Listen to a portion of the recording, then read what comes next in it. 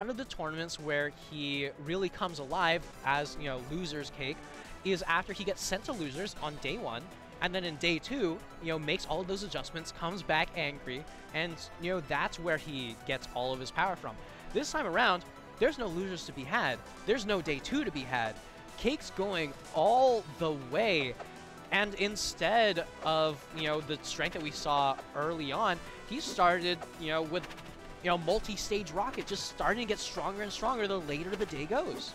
It's incredible to see just how good he's able to keep it going. Just not even missing really much of a step. Like, he lost maybe 2 stocks at most a game versus Cheesy.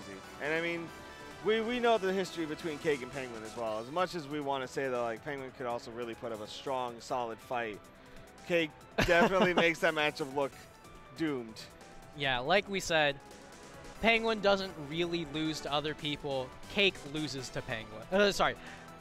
Penguin loses to Cake. Penguin loses to Cake, and that's like sort of the one, that used to be the one exception. Now we have a couple people that are illustrious enough to sort of be able to take out the big titan that is Penguin. As we see CheesyPotato able to punch there, take it back into Grants here. Game 1 of Riptide 2024 Grand Finals for Rivals. Cake versus Cheesy, starting off on Jules Vale. Yeah, lots of full hopping with the rock for Cheesy, and it's just not going to work out for her. Cake's just going to throw the tilt boost in, going to throw in as much damage as possible, but off stage is not a great place to be. Not at all, especially against this Kragg in particular. Like, we've seen just what Cheesy can do when given the opportunity. Yeah, and right there, you can see Cheesy just opting to get rid of that smoke, but it actually kind of biting her in the butt a little bit as the rock stopped her from getting a full-on punish on Cake. It kind of did. What? But the up strong just calling out a down air rebuttal. Yeah, and also your back rank checkmate kind of vibe. Yeah, I mean, Cheesy just kind of throwing moves out the moment that she has an opening there, and Cake just was not ready for that here. But once again, with the baby dashes, with the down tilts, and all of a sudden, Cake starting to make a huge lead for himself. 100% practically unanswered off of a couple of really good baby dash movements to extend those combos. Yeah, but right there, just a small miss on that parry, but right now, another one of these parries comes on through, and the up strong for CheesyPotato not going to connect. Insane. I don't think they were ready for that parry, and they just weren't in position to punish. Up strong going to do it. Yeah, up strong for Cake going to connect. It's strange to me that the one time that Cheesy goes for a parry punish that's not F strong, it misses. Yeah, curious how that works, you know? Yeah, I mean, sometimes that's exactly what we anticipate, but right here, Cheesy needs to anticipate the placement, and she does. All right, able to take that out, only 66%, and on Kragg, again, we've talked about it before.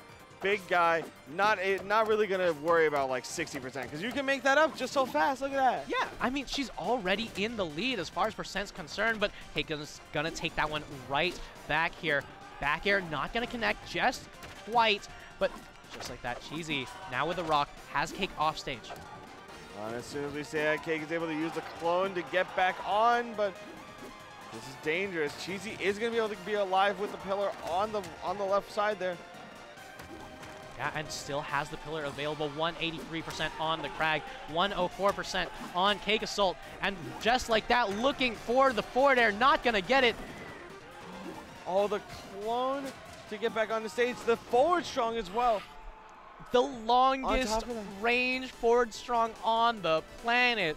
CakeAssault, with just the tip of the blade, going to be able to take game number 1 away from CheesyPotato. I love the ballsiness in that moment to teleport directly onto Cheesy as well, just to make sure, like, hey, if you're going to get me, you got to be able to tech this, you got to be able to know what you're going to do in this situation. Yeah, and just like that, we're also seeing a little bit more of that cognizance from CakeAssault, knowing that Cheesy wanted to use shards to get rid of that smoke, so he just runs forward and parries it. Absolutely, and right now we're seeing big reversal. Oh no. Oh. Yeah, we're seeing some old strats from ZB, but Cheesy going to be able to put a new, fresh, color of paint on there. And this edge guard is going to be going on for a while now. Uh-oh. No pillar right now. This is huge. Yeah, but able to sneak back on stage with that side B, and all of a sudden Cake triple digits, but here is Air Armada. The double dunk skis never fails. CakeAssault swiping the lead right back from Cheesy. Yeah, and we were saying that it doesn't matter if Kragg's at triple digits. Right now it seems like it doesn't matter if Forsburn is, because you have more than one Forsburn to split that percent across. That's true. I mean, 2 feet to the face, and there goes the stock. Yeah, just drop kicked real quick for the fans. Good Right. parry on the teleport, gets the forward strong just to knock back off stage. Oh, good parry on the teleport again, just being fully aware of it. Yeah, and looking to sneak back on stage, has all his resources depleted, and just like that, Cheesy in a good position looking to get that parry punish. You see, this is where Cake shines. Getting back on the stage against a solid of an edge guarder like CheesyPotato. Yeah, but up air going to be able to do it. No jumps on the planet are going to save you from that one. Air Armada still such close blast zones on the top. Looks like Cake is answering back in a big way right now. But as soon as I say that, Cheesy able to retaliate 50% real quick. Yeah, 50% super quickly here, but no resources for Cake. Cheesy side being off the stage here, and all of a sudden, this could be huge. Looking for the jab, looking for the fair, not going to be able to get it just yet. So then up air, one more hit is going to seal the deal here, but oh no, bad RNG. Yeah, I mean, Cake wants that up strong, not quite going to be able to get it, but no air dodge, and there it is. Up strong coming in for CheesyPotato, this time not going to be whiffing. Not whiffing at all, and sealing out game 2 in their favor. Cheesy's on the board. Already a much better showing than what Winners Finals was, showing that she's got the adaptations. She's got the edge guarding locked down. She is ready to show that she is here for business, and she wants the gold medal. Yeah, and right now, you can see Cake opting to take her to Trouble Pond. So much more space on those side platforms to mix up those recoveries. I mean, she was just repeating him on repeat on Air Armada.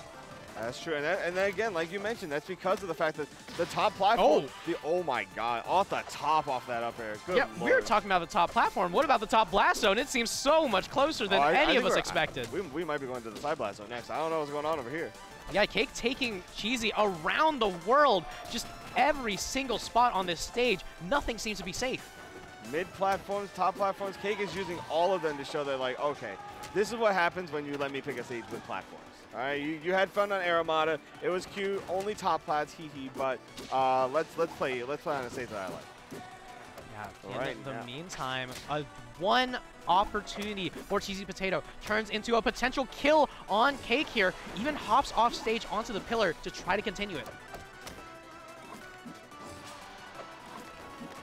All right, CakeAssault continuing to try to get on past.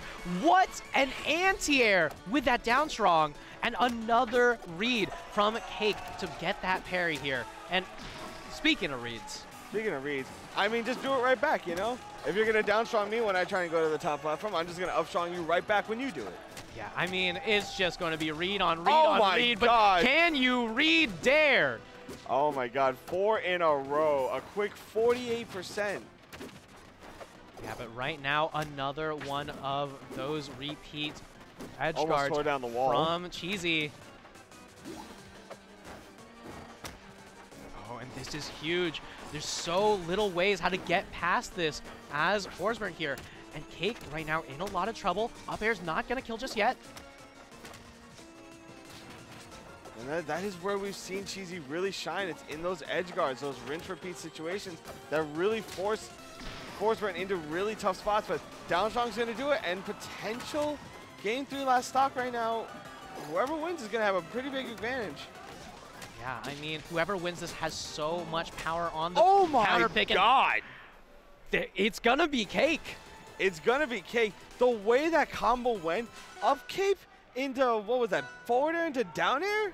Honestly, change this man's tag to CakeAssault and Battery, because that is just not okay. That was messed up. I don't think I've seen any Forsburn do a combo like that ever. I don't even think I've seen Cake do that.